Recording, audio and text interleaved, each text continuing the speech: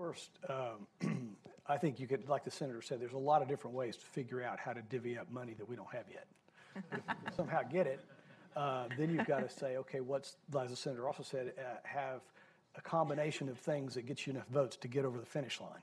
And your way is probably the better way, and that's similar to what Carlos's bill was. I also like the simplicity of this one.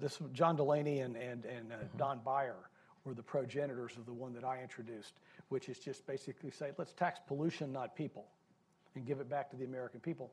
I don't know which one's going to get enough traction. I mean, you go fly fishing, you throw the fly out, you see like 5 fish go under and no one bites. Which one's going to get the right combination of fish?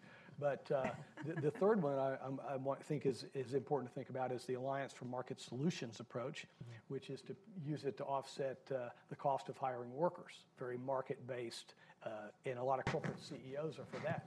So if you add all those things together, you get corporate CEOs, you get municipal and county governments that have to deal with infrastructure, you get ideologues on all sections of the spectrum that may find some common ground. Maybe we'll get something over the finish line.